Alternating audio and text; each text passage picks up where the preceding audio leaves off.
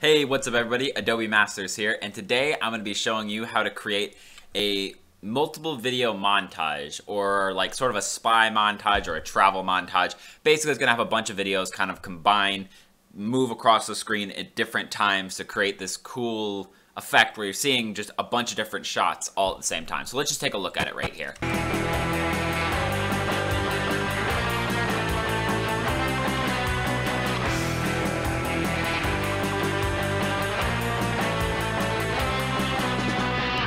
So yeah, there it is right there. As you can see, we have a bunch of different places where, like, we have two videos coming in, then one of them only switches, then the other one switches, then the whole thing switches back to one video, stuff like that. And you can make this 3-4 videos. You could make this longer, shorter. If you put some like Western music behind this and slowed it down, it'd be a cool sort of road montage, just, the landscapes going by. So yeah, really, really fun sort of montage transition, how to get from one scene to the next and show the sort of the travel that goes in between it. And a lot of times it'll be used in like some sort of I guess happier spy movies, so like the fun ones like Bond and Man from U.N.C.L.E. and stuff like that, where it just switches and it does these cool little transitions between things. So then let's get started. We're just gonna go ahead and create ourselves a new sequence. We're not in After Effects. A new sequence, and click OK, just because we're going to grab some footage and we're going to start this, just throw a piece of footage in there and then change the sequence settings to the piece of footage. So we have our piece of footage here. We're going to go unlink that audio so we don't have to keep hearing that. And then from here, we're going to grab another piece of footage that we want to transition to. So we're going to just grab this one right here. Let's go ahead and zoom in on this so we can see what's happening.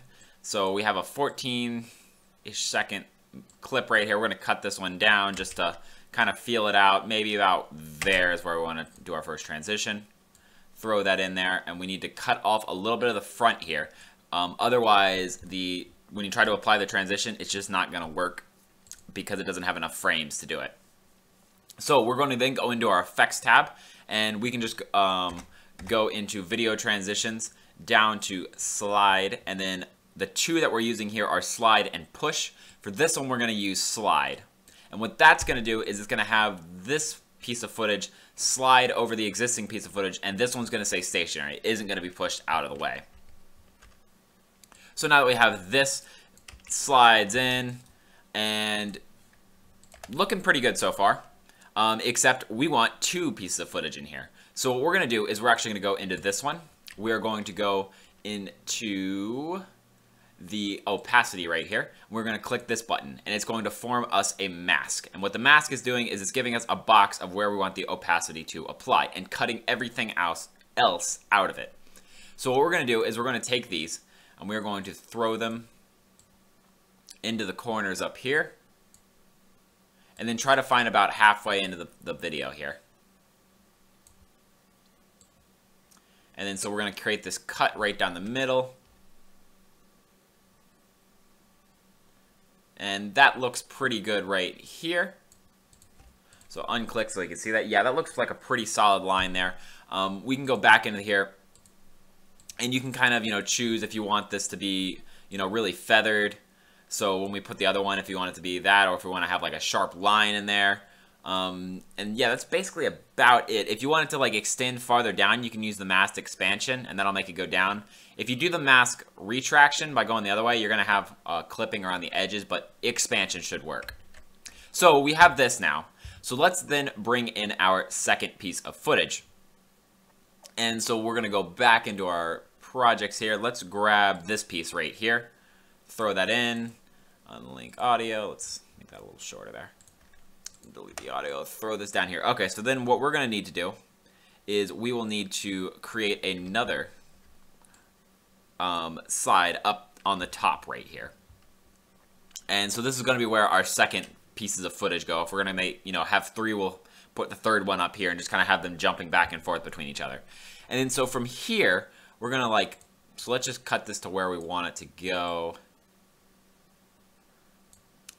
That's fine with me. So we're going to line it up here, and then we're going to go back into effects, grab the slide button again, and just apply it directly to this. And this actually came out perfect where they lined up beautifully. If, for example, though, you think that you want to speed this one up, then how you do this is you're just going to slide this to here, and you're going to bring the slide down to here. That way they're always in line. Otherwise, one will slide, so if like I brought this on here, one will slide too fast, and you'll get like this lag starting to happen. So you want them to be exactly the same. And then now, all we see is the top footage, because the top one slides in and it takes over everything. So what we're going to do is we're going to go into the first one that we had, and you know how we created that mask right here, the mask over the top. So we're going to go into opacity. We're going to click the opacity right here. We're going to right click it, and we're going to hit copy. Then we're going to go to the top piece of footage, the new one that just got added. We're going to go to that opacity. We're going to right click it, and we're going to hit paste. And you'll see that we've just pasted the exact mask onto this one that was on the other one. But we don't want the exact mask. What we want is the inversion of that mask. And so now what we have is we have a direct copy, but inverted to the bottom here. And now we're getting a couple funky things here. So the first one is because the feather, I forgot to turn the feather back down. So we can actually reduce the feather here and go into the bottom one and reduce the feather as well. And then we can adjust the mask here. So if we go to mask path, we're just gonna have to clean it up. We're gonna need to bring these higher out so that the piece of footage isn't, the back one isn't getting in. And so now we have this, although I still don't think it looks the best because there isn't like a line going in between it. And you can also see the top has a little bit longer of like space than the bottom one. So we're gonna go to that top piece of footage right here. And actually, this is the top piece of footage. We could invert that if we, wanted to. But so we're gonna grab this piece of footage and we're gonna go back into its mask, and we're actually gonna drag the mask up some. We're gonna do the same over here. And now you see that we have that black line that gives it kind of a distinction between the two. So yeah, now we have the distinction. If you wanted to center this more, it's gonna take a little bit, some work. You're gonna have to just basically take the piece of footage. And so like this is the bottom one. We're gonna have to take the piece of footage and drag it down and then just adjust the mask up. So you just grab the whole mask, bring it up, and realign it. For now though, that takes not a hard process. It just takes a little while. You just have to grab all the points and re-drag them up to make them fit correctly. We're just gonna go past that. So we have this, starts off, moves over, now we have the first one. So then let's create our slides. So we're gonna find a point where we feel like, let's say the top one should switch out for something else. So we're gonna click on the, or let's go to the bottom one. Yeah, we'll go to the bottom one here. So we're gonna cut the top here. And then you'll see that this one disappears. So let's go find some footage that we wanna slide in here. Let's grab this piece of footage right here. So we're gonna throw that in there, and then now instead of using slide, we're actually gonna go over here and we're gonna use push. And what we need to do is cut off some of the frames here so that when we apply push, it can actually apply over the whole thing. We don't want it this long. We'll bring it down to like that. And then you'll see that the problem is it's pushing out everything, and then it just doesn't affect it. It's just taking it over, which is actually kind of a cool thing you could do. If you wanted to switch back to one, only apply a push to this one and let it take over this one. So you have like a push and a slide going at the same time. Looks kind of cool. A lot of movement on the screen. Really interesting, but this isn't what we wanted to achieve. So what we're going to do now is we're going to go into here, do the exact same thing where we copy the opacity from this one. We're going to go to this one, and we're going to paste the opacity of it. And now you'll see that we have the exact path on each one of these. So when it pushes through, it's using the exact same path, and it's keeping only the bottom video switching out. Just like so. And then we can do the exact same thing to the bottom one, so go a little bit farther, cut this one down, break it off, and then grab the water here. Did I start with the water? I did start with the water. Okay, whatever. We're just gonna go back to the water. So we're gonna go into the effects, and we'll do another push right here. We need to cut some frames off the front end, throw it in there, go to push. Shrink that down a little. And now we have the top one moving. And you'll see that the black disappears because we, again, don't have the mask copied over. So right-click, copy, go to this one, right-click, paste, and we have the black line back.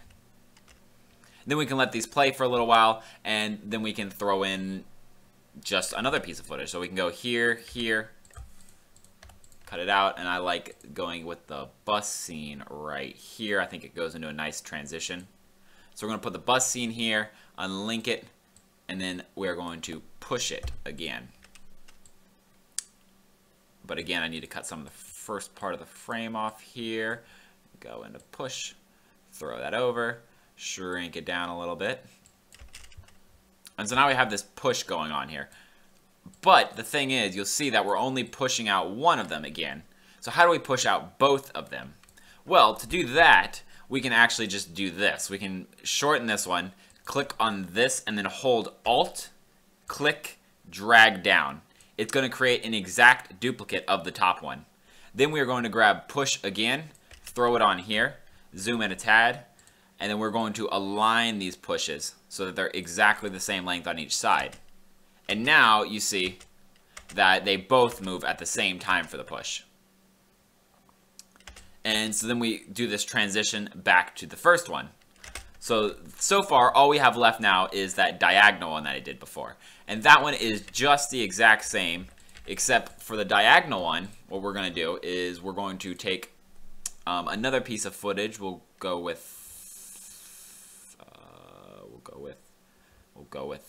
go with this one. So we'll throw this one in here. That's green because I've already used it.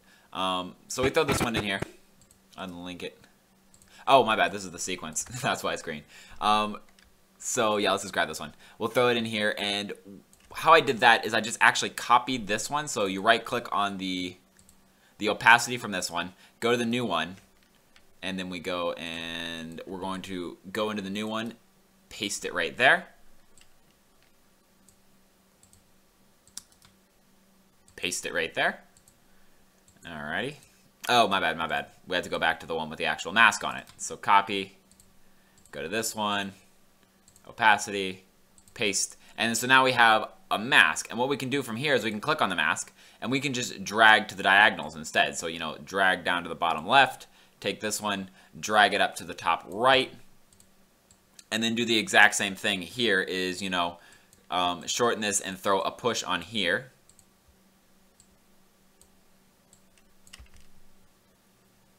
And so we have this sort of, this half one coming in. We have the bottom one coming into the down there, and what we can actually do here is we're going to go ahead and we're going to invert this mask again because we want this in the top left.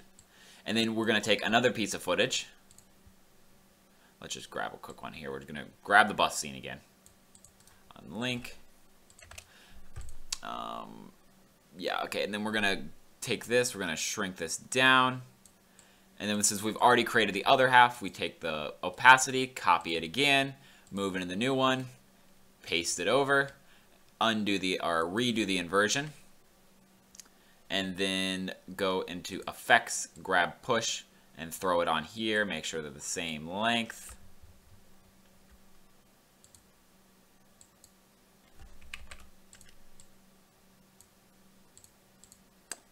I do not have enough cut off of one of these. That's why the lengths are weird. So we're going to cut off a little bit of the back, cut off a little bit of the front here, bring them both together, drop on push. There we go. Actually, that's weird. Anyway, we're just going to go with it. So now you see that they transition over. And what I did for this push was I just did a reverse here so that it kind of does that little closing thing.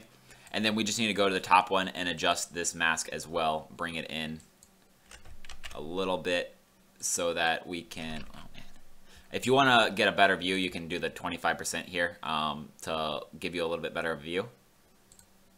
And then you have to grab these. Now, Premiere isn't the best with all this stuff. After Effects is where you can do this a whole lot easier. But if you're working with Premiere, you can have some fun with this stuff. If you don't know how to work After Effects, this is, you know, perfectly fine to use this to do it all. So then now we have this effect where it does the whole one goes out, one goes in, one comes in the bottom, sort of switch around like that. Yep, and so that is how you do it. And then all I did was just throw some music on the bottom and let it play. And now you have a really neat technique that you can fully customize to have a bunch of videos transition in an interesting way to show a story or some traveling happening or just add some fun sort of variety to your video.